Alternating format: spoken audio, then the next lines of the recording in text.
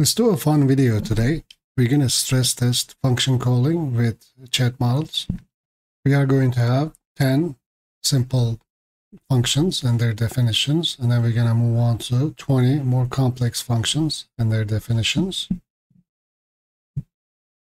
We're going to learn about how to auto-generate questions for both, and then we're going to end up having 100 questions to ask to GPT using the function calling, to see how accurately you can choose the right function to answer the question given 10 functions and being asked 100 questions for those 10 functions, and also 20 more complex functions.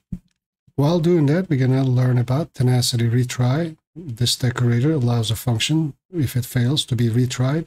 In this case, we're going to wait for 1 second for 5 attempts in the case if OpenAI chat completions fail. We are also going to go through this questions list. Half of the functions are math related and the other half are string operations related in Python. We're going to loop over the questions. So we're going to do this two ways, but once with a loop. And actually we're going to see how many times it picks the correct function. We're all going to see if there are any parsing errors. We're going to log them and we're going to print them. Also, we're going to learn how to do this concurrently. Obviously, making 100 calls sequentially takes a long time. But concurrency actually handles it in real time, in the parallel. It's much, much faster. We're going to use concurrent futures for that.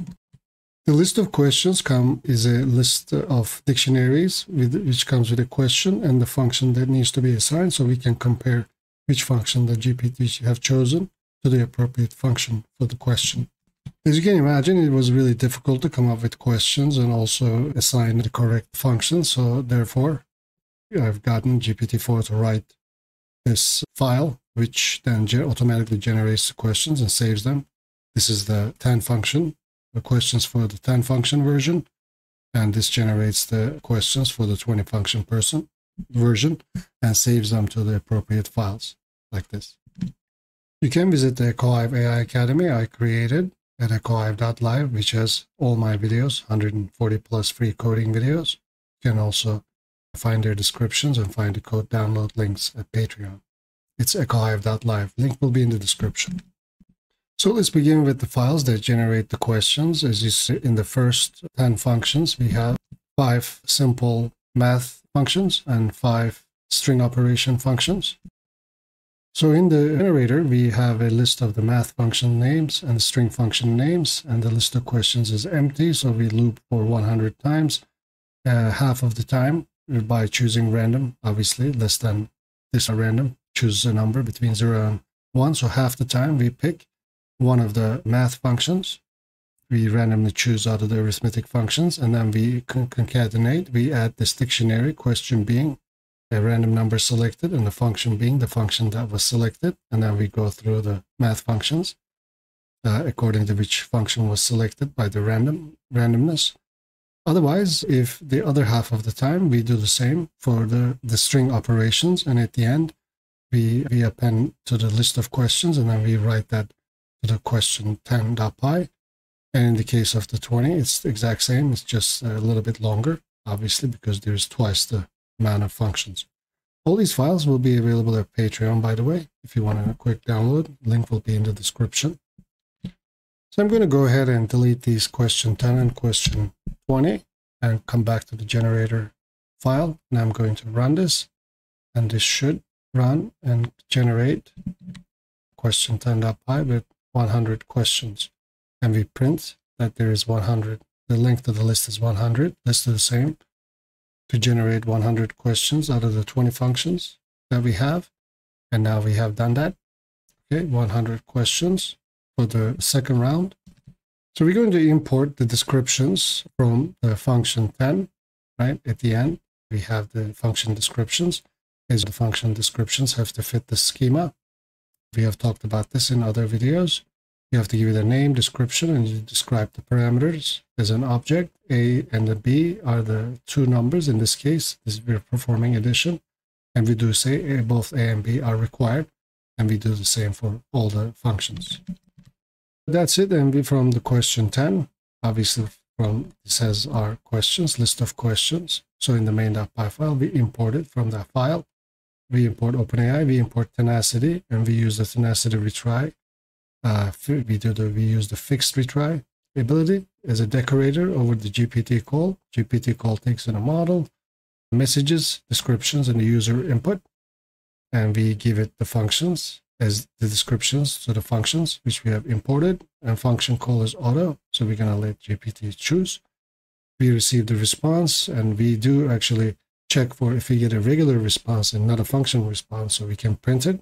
This hadn't happened when I was testing, so that's good. We usually don't want this to occur when we're doing function calls. I guess it really depends on your use case. Then, if that's not the case, and if the function call is in the response, then we get the function call. Then we try to parse the arguments with JSON.loads, because arguments are going to contain the arguments that needs to go into the function. Otherwise, we return false. We actually are counting those falsities. And we return the name of the function. It's correct, incorrect list includes how many times GPT was able to choose the correct function. And we count the total parsing errors in the for loop. And then we say while true, we get the list of questions which we have imported. For question in the list of questions, we print the question, and then we assign the user that question as the user input. We say the function is whatever the function that was assigned within that question, right? So we get the question and the function that deals with that. And after that, we create a system message. I just said for the system message, you're a helpful assistant. Use the functions provided to help the user. That's it. So I didn't really give anything other than this. As user message, we just give the user input. Then we just get a called function, because this GPT call is only going to return the name of the function. So we assign it to the variable called function. We call that function with GPT 3.5 Turbo. We give it the messages, descriptions, and the user input. And then if called function is false, which means there's a parsing error because we return false here, then we add the parsing errors, and then we continue the loop, and then we print the called function. If the called function equals to the function, we append true, otherwise we append false, and at the end we count them to see the percentage of the correct answer. So if we were to run this real quick, we're going to see it going one by one. See what is the concatenation of the word. Called function concatenate, percentage correct, 100%, total parsing errors. So this works like this. We can continue, but obviously this is going to take a while. So I'm just going to break out of this and then comment out our loop real quick. Like this. I believe I can comment this out as well. No, actually, we need to comment this in. And then we are going to uncomment this. So what this does, sorry, I had to entirely comment out the true while loop. So we define a correct, incorrect to empty, and then we have this function process questions that takes in a question, right? We do the same thing here. Messages, we call the function. Oh, everything is the same, but here we call it a concurrent futures thread pool executor is executor. Results is the map of all the process questions with the list of questions. Process question is this function that is being called recursively, and list again and again. Sorry, we are outside of the loop. We call this function. We are outside of the function. So we call this function with list of questions, and then we append them to the correct, incorrect. So what the concurrent future does is it calls this function as many times as it needs to be. Since we deal with the list of questions, it generates concurrency based on how many number of questions we have, in this case 100. So if you were to run this, we'll see that this takes so much less time. I guess I could have put some print statements here to indicate time. Okay, I did a print statement to starting, and after when it's done, we're going to print the correct, incorrect percentage anyway. So let's begin. So we have started. I'm not going to pause the video so we can see this happening in real time. It shouldn't take too long. The other one, oh yeah, there we go. We're done. And we got GPT 3.5 Turbo 16K was able to get 100% of the questions correctly, which means for each one of these questions, for 100 of them, it actually was able to call the correct answer. Now let's make it a little harder. We have these other 20 more complicated functions, such as Fahrenheit, the Celsius, the greatest common divisor, decimal to binary, anagram, reverse words, count occurrences, standard deviation, and such. So here I'm going to comment these out and import the descriptions in the list of questions for the 20 function example. Again, I'm going to leave the loop commented out because we're not going to use it. We're just going to use concurrency. Before I run this, I do want to mention I will have all these code files in my Patreon. Link will be in the description. I appreciate the patron support. The requirements for this is only OpenAI and Tenacity. This will be at Patreon as well. Maybe if you want a quick download, you can adapt this to your own use cases for testing purposes. So now we're going to run this concurrent function, concurrency, for the 20 more complex function calling with 100 questions. Let's just run this. I'm not going to pause the video so we can see this taking place in real time. I believe if we were to do this in a for loop, it would have taken 2 to 5 minutes in in sequential, but look, we're done in about 10 seconds and we got 100% correct.